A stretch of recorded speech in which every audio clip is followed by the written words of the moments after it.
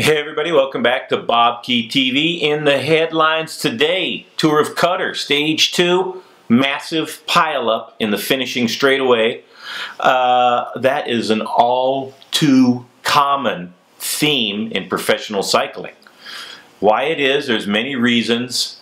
Riders in the sprint giving it everything at their absolute limit, bike handling skills maybe not as sharp as they should be for a lot of guys that are trying to win the stage.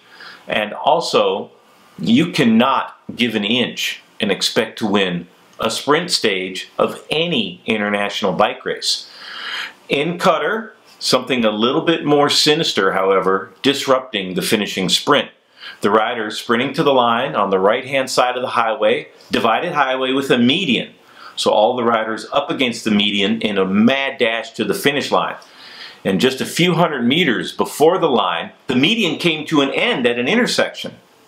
So all the riders that were trying to fight to get to the front suddenly had an opening.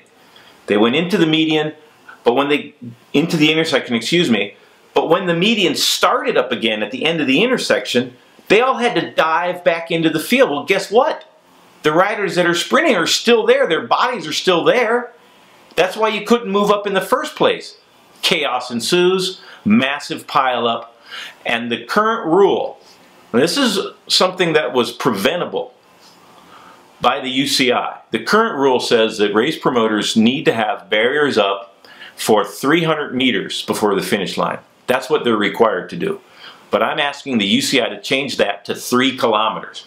Now 3 kilometers of barriers, that's a lot, but these are international professional bike races with the best riders on the planet. It's not just a Tour de France. The season goes from January basically all the way to November. And so instead of 300 meters having barriers up, how about 3 kilometers? And so that the sprinters know just how much room they have to work with throughout the entirety of the sprint. And believe me, the final 3 kilometers of any professional bicycle race is an absolutely hair-raising experience. It's pretty terrifying to be in the middle of that. And so when you see riders taking every advantage that they can, and if there's a gap in the median, there's a gap in the sprinting straightaway, they're going to rush in and try to improve their position. So having barriers up for 3 kilometers would go a long way in preventing a crash like we saw in stage number 2 of the Tour of Qatar. UCI, it's up to you. Please take my advice on these videos. I don't know if you're listening, but if you are, please feel free to extend the required barriers for 3 kilometers. And everybody, please feel free to comment. I love reading the comments. And subscribe if you feel like it.